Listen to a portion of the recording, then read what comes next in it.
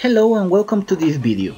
Today I'm gonna show you how to update the boot animations to be able to load in the new Boot9Strap or SIGHAX for the Nintendo 3DS. You know, with these new updates, ARM9 loader hacks is no longer will not be supported in the future by the Luma Custom firmware, so many people are already updating their Nintendo 3DS, but for some of them, one of the reasons to not do that is because there was no clear way to have these boot animations that we love.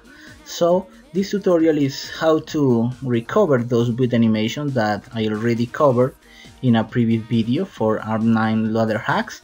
So this is how we will load the same animations, this time on Boot9Strap or SIGHAX. Okay, first things first, you need Nintendo 3DS that is already running Luma 7.1. That means that it's already hacked with Boot9Strap and a 3DS that is able to run .firm files. Also, this tutorial is proved to work on Nintendo 3DS XL, that's the old Nintendo 3DS XL, and the new Nintendo 3DS XL. Sadly, I don't have the old Nintendo 3DS, the small one, so I don't know. I can check if the resolution of the videos and the animations using this can play or can load in those systems. If someone can confirm that, it will be great. So let's get started. Here on the right I have the Nintendo 3DS SD card, and on the left I have the files you must download. It will be in the description down below. I will use Bootctr9 as the main loader for the animations. You can check on GitHub, and in the description I will be linking the source of this material. I'm just using it of a simple way to load the animations. That's basically what I want to do. So first thing you want to note is that on this folder I already prepared some animations for you to use, some of Evangelion, GameCube, PlayStation, and many others. You can check them. And what you want to do is copy the contents of this folder, the anim folder. If you have already one anim folder from my previous video or whatever, you can delete or merge the folders. For simplicity, I will delete that one in the 3DS, and I will copy the new one with the animations I already prepared for you. They are not that heavy. I compressed them so they don't use a lot of your space. And after that, we will chain this payload as we did with the ARM9. So I will grab these two files,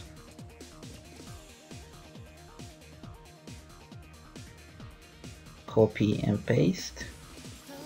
As you can see, you already have a boot firm. That's the most probable scenario, so we will not overwrite it.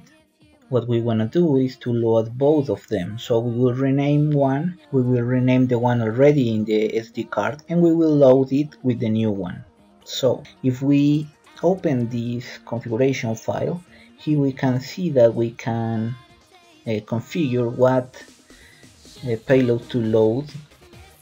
So what we will do is rename the payload that is already on our SD card for whatever name you want to put here. I will use this to make it simple. I will save it, and I will rename the boot firm file for boot payload I already have.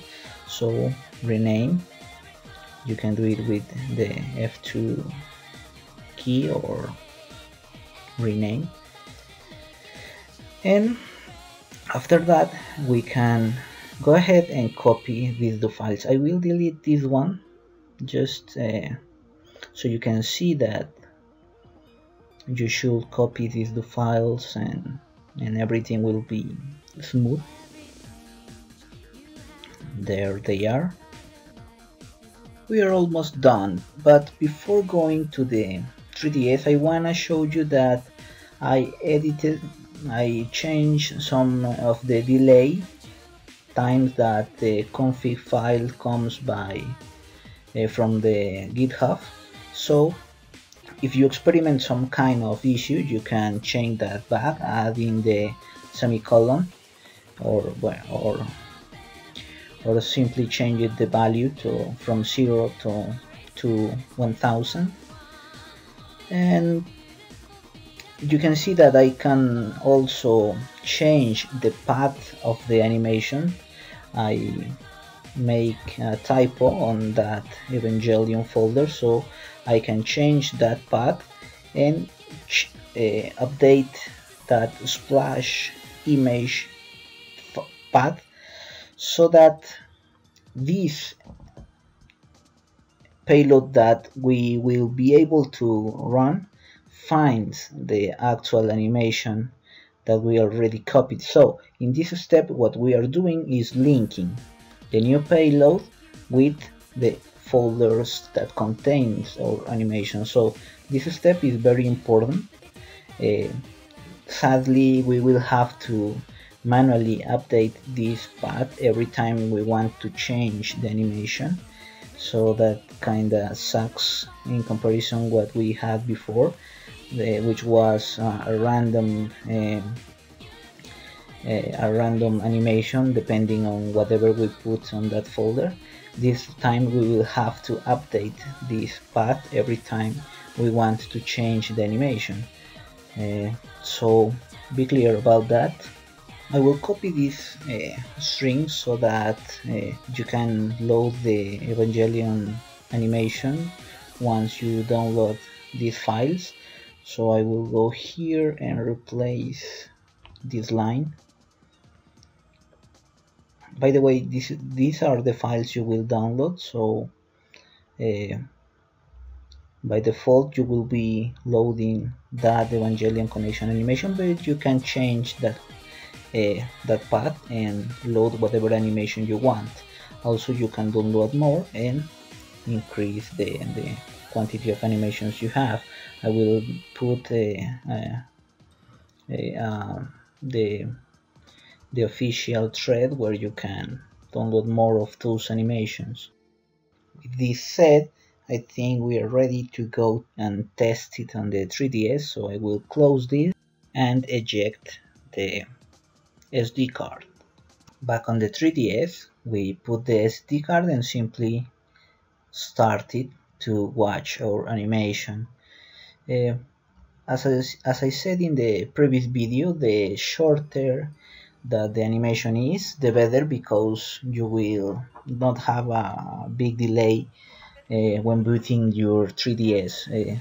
At the end of the day you want it to boot fast, so be careful with the animations you are using.